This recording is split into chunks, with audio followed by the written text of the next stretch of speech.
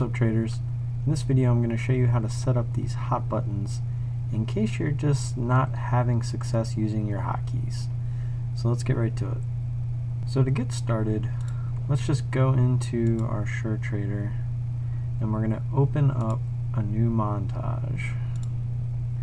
Now, depending on what layout you have as your default, it's gonna this is probably the one that'll come up, and I think most of the time it might be this small. If you have level 2, I'm not exactly sure exactly how it would come up. However, pretty much to make a button, it's pretty simple. I mean, it even tells you just right click here, add a row, add a button number. So if you want one button in the row, you just put 1. You gotta kind of click in a weird spot to add another row, so you want 2, and then we'll do one more, 3, actually we'll do 4. I mean, sky's the limit. I've never actually tried, but apparently you can do 10 if you really want to. If you want to delete a row, obviously just click on any of the buttons within the row. You can delete that button or the whole row. Now, one thing about these buttons is you can't rearrange them once they're in place. So like you can't click and drag. So what I recommend is maybe taking a piece of paper out and drafting up what you want yours to look like. Mine, let's just pull one of these in. This is my main one. Bring it back in here. Give it the title bar. So just to put these side by side,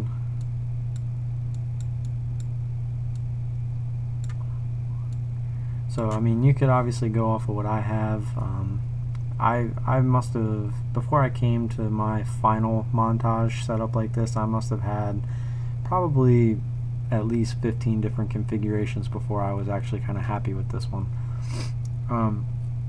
But with that said, to make your buttons actually work and to change colors and all that good, and the names and stuff, all you got to do is right click and you're going to hit edit.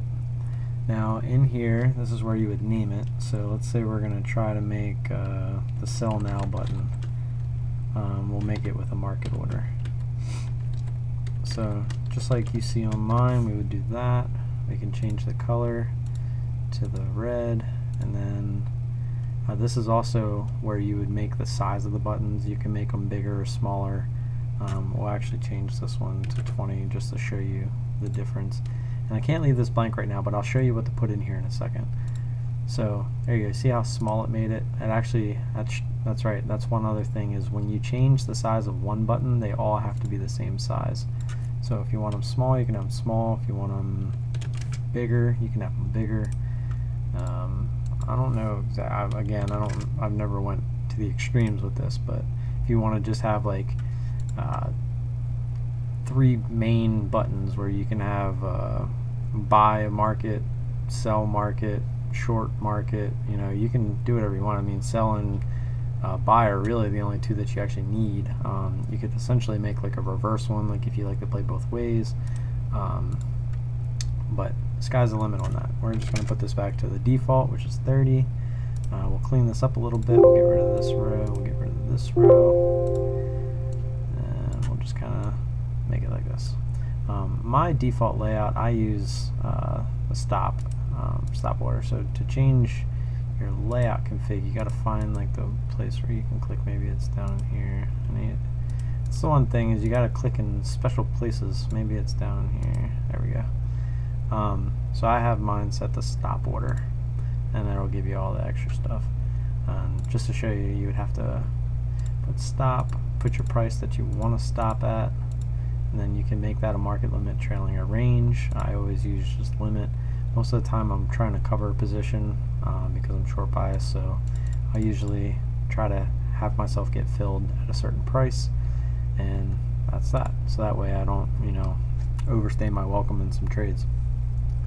But back to this, to get this script, this is where if you've used hotkeys in the past, it's actually a good thing, because you're going to go up to setup into hotkey, and this one's actually right up top. So what you're going to do is you're just going to hit edit, you're going to highlight, copy, cancel out, and you're going to go here, edit, and paste, and you're good to go. So now if I wanted to sell a market order, I would just hit this. Obviously it's going to tell me it's invalid shares, but that's obviously because we're not in a position.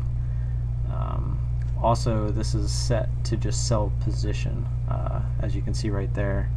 Let me go to it. Right here, it's not set to go both ways like my other buttons, which I'll show you in a sec. But this is just set to sell your position overall. So you would have to be in a long position for this button to work. And the only reason you would really use this button is if say something is just getting the rug pulled, or it fell through a support level and you just want to get out really quickly. Obviously, to me, you should never sell into something like that. The only reason I would ever sell into something like that is if I'm holding a long position for way too long and all of a sudden I hear bad news come out and you just see it tanking. I mean, that's probably the one time I'd probably use this button, but it never hurts to have it. It's not wasting any space for me, so that is what it is. So next I'll show you this. We'll just transform this one into this button, and I'm just going to copy paste the script from here. And I can even get into the scripts if you want at some other point. But basically this one is just set to sell, and I thought this one was the bid one is 10. I would have been a little weird that I've been using it all this time without it being. But this is, say you have a long position and you want to sell, you want to try to get out of the, make sure you get out of the trade. You can hit this button, and what it's going to do is it's going to put you in on the bid, and if you can't get the bid because, say, it's dropping, it's going to hit you anywhere between what the current bid is when you hit the button to 10 cents below the bid. So the odds are you're going to get out unless you're in a super volatile stock, like maybe the higher price stocks that can move that quickly. But the odds are this is most likely always going to get you out of your position, especially in everything that I trade. Obviously you would adjust this accordingly. If you think that sometimes it could drop 30 cents on you and you want to make sure you can get out, you could make it that. Or, I mean, at that point you might as well just use the market order, because it would essentially be the same thing to me. Anything over 10 cents, I should have just marketed out anyway. So what we'll do is we'll just copy paste this just to kind of just show you how. I mean, we'll just set up a new button, it's fine. So we'll do that, and then we'll hit sell now. This one's not as extreme, so we'll just put bid minus 10 cents, and we'll change it to a little bit of a more agreeing red. Actually, I think that's my short red. Oh no, actually I think that's it, so we'll see. Let's see what this looks like. Close enough. It actually looks a little darker forever. It might not be, but it just looks like it. So now we got that one. Now what I was getting at, actually I think it's just with these, but essentially when you're short a position, I would hope that everyone knows, if not, if you're short a position, to essentially get out of that position you have to cover your shares. Well, when you're covering your shares, it's the same thing as buying shares. So that's why I can use the same button for this, for covering, and if I wanted to just buy 150 shares. And on these I only use plus 0.5, and that's to prevent me from getting filled too high. I don't like to put plus 10 because a lot of the stocks I'm trading, I'm looking for that edge, so I don't want to hit the button and get filled 10 cents above where I thought I was getting in on the ask because it jumped on me. 5 cents maybe, I feel okay with that, but 10 cents I feel like, it could just turn around and someone could smash the bid again, and now I'm, down 10 cents, which is sometimes where I like to keep my stop, because now my stop went from, I try to get in as close to like a support level as possible if I am doing that, and sometimes that's 10 cents, but if it jumps me up 10 cents. Now it's 20 cents, just like that. It doubled my stop, you know, range, and that's not okay with me.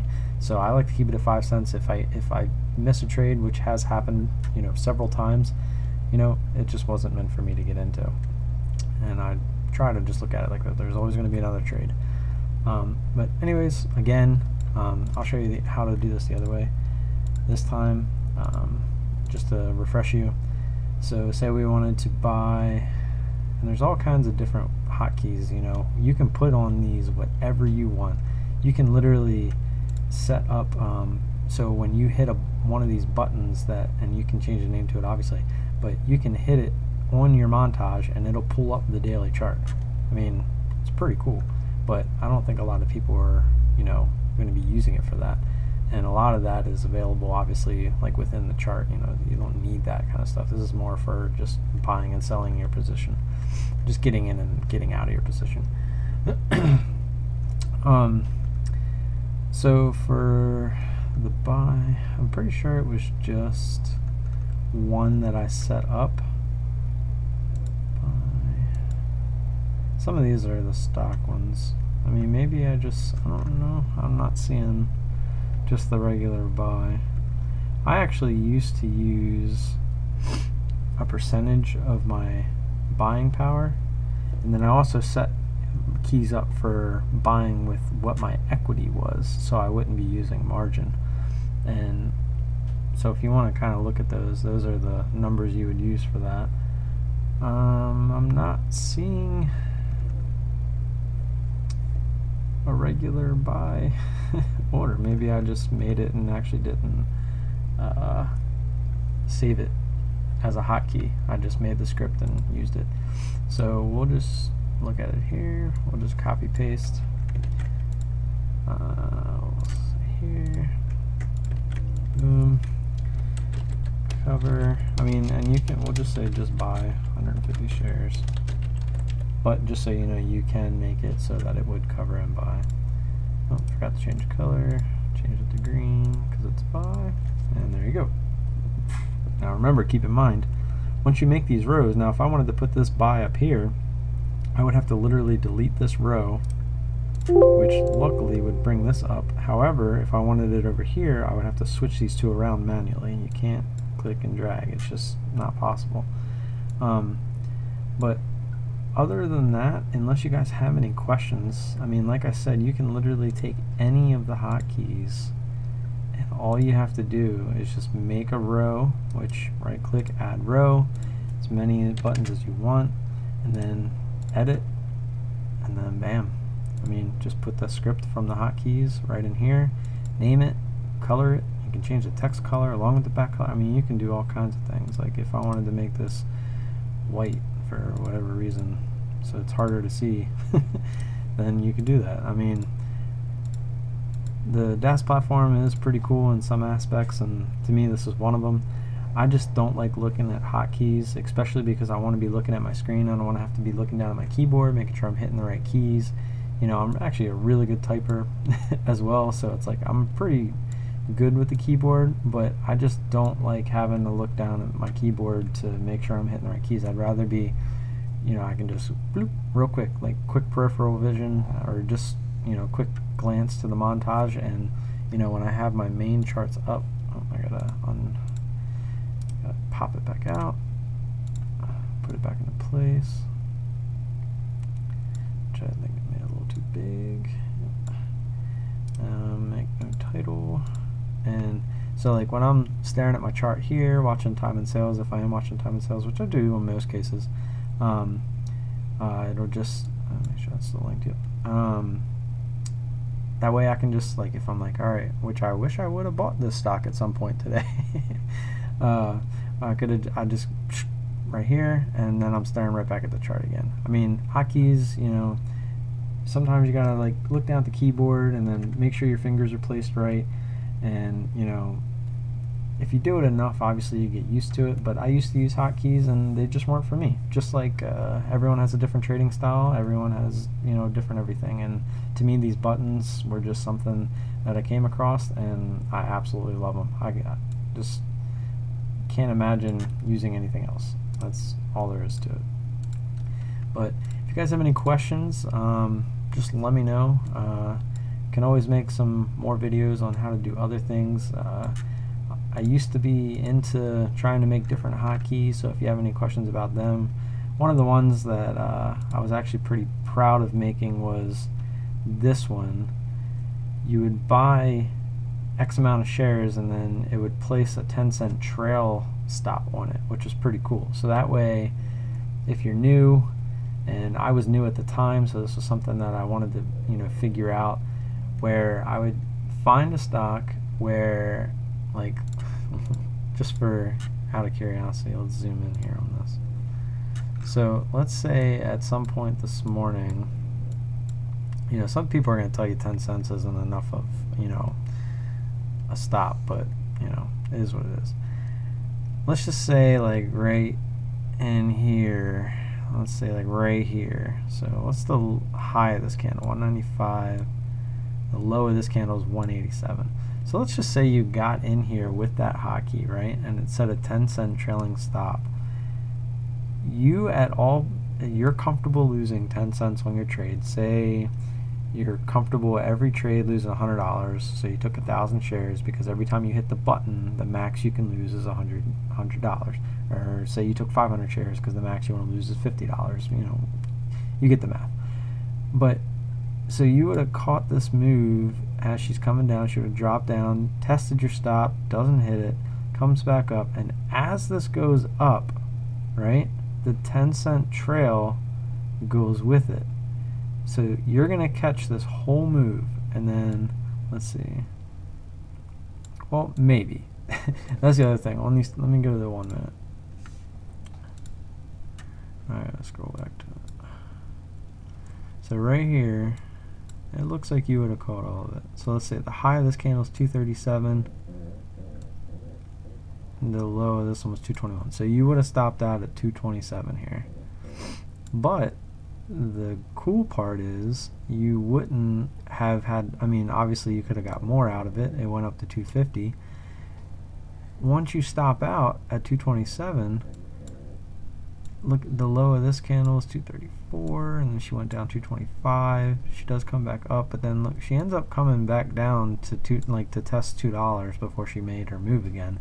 But the whole point of this is to really just kind of lock in your gains. That was the whole point of me making that button, was, okay, I'm okay with losing this amount. If I don't lose this amount, and I catch part of a good move, I'm looking for more of a 2-to-1 type thing. So once it gets up here, it almost kind of guarantees it for you. And it's that simple. So with that, guys, I'll leave you. If you have any questions, leave them in the comments. Like and subscribe, and I will talk to you guys soon. See you.